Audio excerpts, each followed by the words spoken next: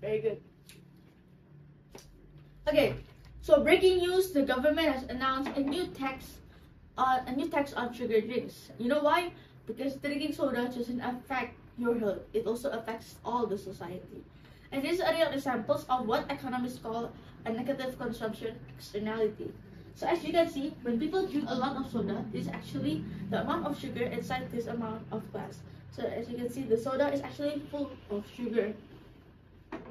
And you know, when people drink a lot of soda, they increase the risk of obesity, of diabetes, and also heart disease. And that's always their personal choice. You can choose to drink it or you choose not to drink it. But the problem is the healthcare system has to treat those illnesses. But the healthcare system won't pay for your illnesses. The society will pay the bills. So the true cost of soda isn't fully paid by the government. It will be fully paid by the consumer. Yesterday, a girl called Charlize was found having a heart attack while playing the piano. Doctors have found the cause. Turns out she was having a heart attack because she was drinking soda drinks and sugar drinks while playing the piano. So doctor just came right in time to her house and done several times of CPR until she finally woke up and was brought up by an ambulance. Doctors have also do some tests and turns out she now officially have heart disease and diabetes. So now let's look at the video.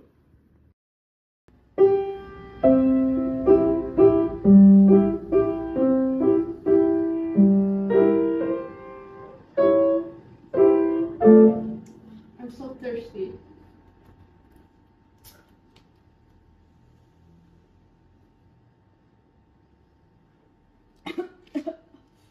Oh, my chest. Oh. Oh. Oh. Oh.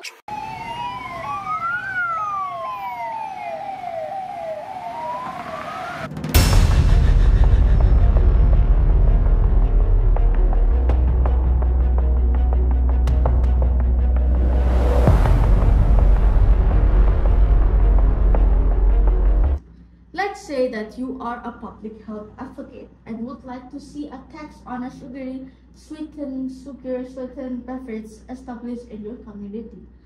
So what steps would you take, doctor? So few people in a position to tell the story in such a compelling way as Dr. Donna today will join us. Don't worry guys, Dr. Donna is playing as Dr. James Craigner. Okay, thank you Kinarah. So sugar sweetened drinks can be disastrous for health.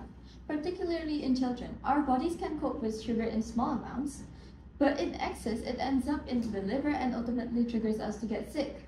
Sugar-sweetened beverages are the new tobacco. Taxes worked well to reduce tobacco purchases, and they've been applied and appear to work equally well in sugary drinks. So what you have just watched is an example of negative consumption. Now we will explain it more specifically.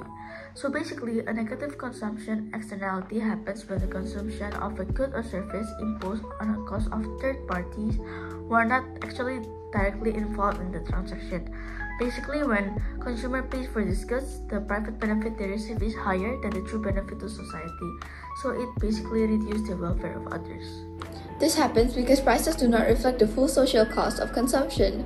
Consumers act in their own self-interest and ignore the spillover effects. Some common examples include smoking. Secondhand smoke harms non-smokers. Alcohol abuse leads to accidents, violence, and higher healthcare costs. Sugary drinks contribute to obesity, diabetes, and increased public health spending. The result is market failure. Resources are over-allocated to goods that create external costs, leading to inefficiency, environmental damage, and reduced quality of life. So let's take a look at the graph. There are two demand curves, MPB and MSB. MPB is the marginal private benefit, which shows what the consumer thinks they benefit from consuming the product. Meanwhile, MSB is the marginal social benefit.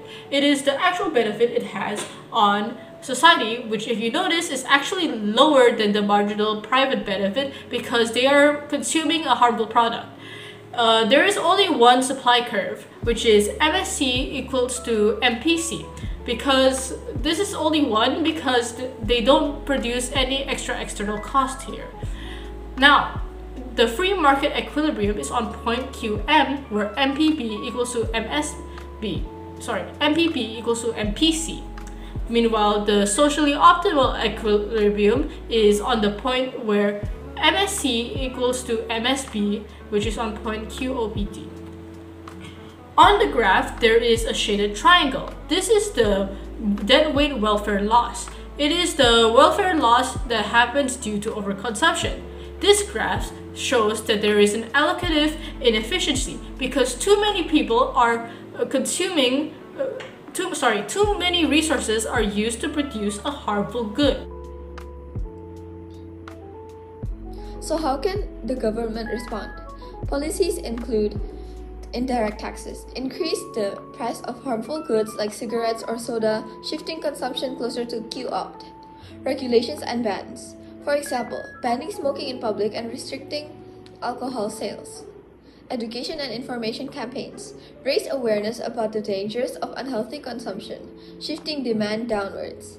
And lastly, subsidies for substitutes. For example, subsidizing healthier drinks or public transport, making them more attractive alternatives. But also, we need to evaluate policies. Each has always pros and also cons. First of all, taxes. The taxes reduce consumption and raise government revenue, but may be regressive and encourage black market. While regulation effective but costly to monitor and enforce. And lastly, subsidies. Subsidies encourage alternatives but create opportunity costs for government spending. And lastly, let's look at the effect it has on the stakeholders. So, starting off with our consumers, they are kind of mixed but also kind of worse off because they are going to face higher prices, but they may benefit because they now consume less of these harmful goods and now they might have better health and stuff. Then for the producers, they are kind of worse off because they lose revenue and they may resist from these new regulations, but they might benefit because they could now innovate by producing healthier, cleaner, and better goods.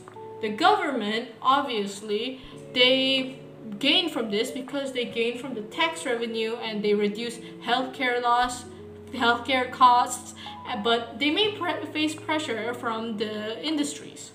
And lastly, society as a whole mostly benefits from this because they are no longer consuming harmful goods and they reduce negative externalities, improved health, and greater efficiency.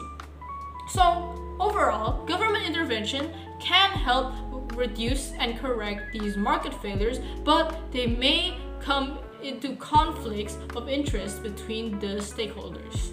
So as you can see from what we discussed before of me, Charlize, and also Dr. Donna, as a result, we can see there's an overconsumption of sodas. Too many sodas are sold at a low price compared to what's the best for society.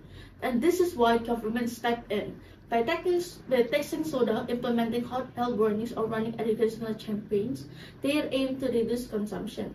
The goal is to make the consumer pay the true cost of the choice, so the market moves closer to the socially optimal level.